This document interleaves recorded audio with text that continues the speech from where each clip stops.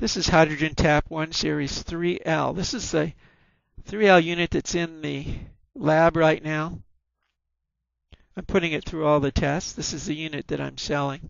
There's your two water sensors, one high and one refill. As you can see, there's a little grime on top of it. It comes off very easy. Each sensor goes to a light, and the light stays on as long as there's water to that level. There's an excellent view of the seal that's around the top. That's the caulking material or corking material that goes on an engine block that's working out really well. There's a good view of the plates, and you can see how they're anchored on the left side and they're also anchored on the right side. The 3L series opens from the top so you can make changes. On the bottom it is sealed. The top's made of 1/2 inch plastic. That's the underside of it.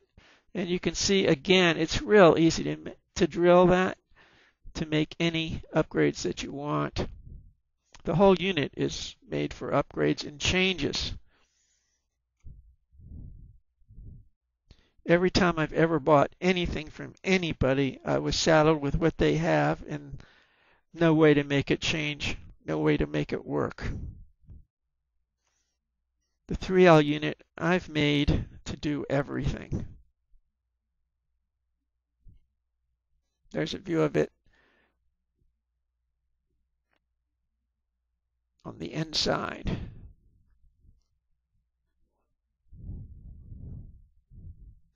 The 3L series is for someone like me who is trying to get this hydrogen energy working. The 3L is not for somebody who wants to go to the store and pick up something and put it in his car. That's not what this is about.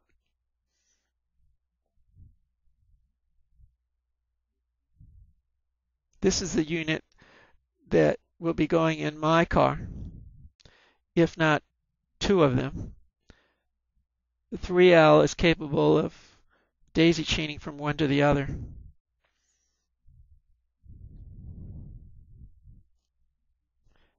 As I've mentioned before, you can put two 3L systems together and make it so one of them produces oxygen and the other produces hydrogen.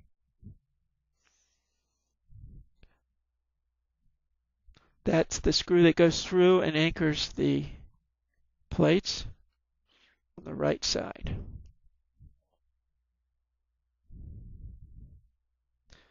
I've received lots of mail and a lot of people ordering the 3L series. I've tried to make it as plain as I can that this 3L series is for the person who wants to get into the race. There's a good picture of the hydrogen output port. That's a T. That cork is on one side of it right now, obviously. This lower end, what we're looking at right now is the through port that enables you to daisy chain to the next unit. I know a lot of people haven't thought about that, but with this port there, it really opens up a lot of opportunity. There's another view of the sensor electrodes on the outside plugged together. That's the, what we call them, an RCA jack that plugs into the water sensor on the outside. So you can go to the store and buy any RCA jacked system and plug it in there. What I'm going to show you now is how the water sensor works. I know a lot of you say you know how to do that. That's not what I'm about. What I'm about is showing you how everything here works. This is a relay, a solid state relay that works from 4 volts to 32 volts DC. Very, very sensitive.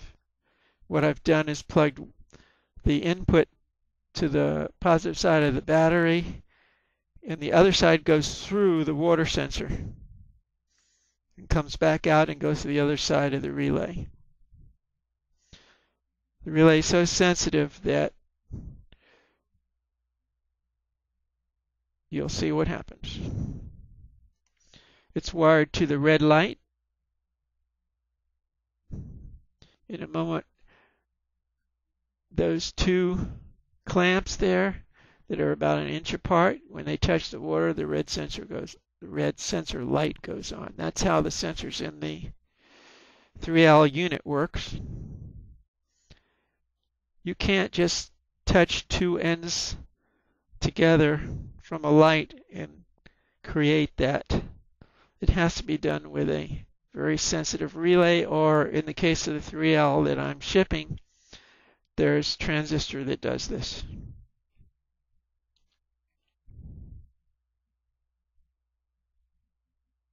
If you want to go to hydrogentap.com, you can see more information on this. I've been updating it every day, trying to make it look better, showing you a lot of specs that people have been asking about, and a lot of the things I just have on my mind. There's a good close-up view of, that's a stereo jack. That can be used as well for a sensor if you wanted.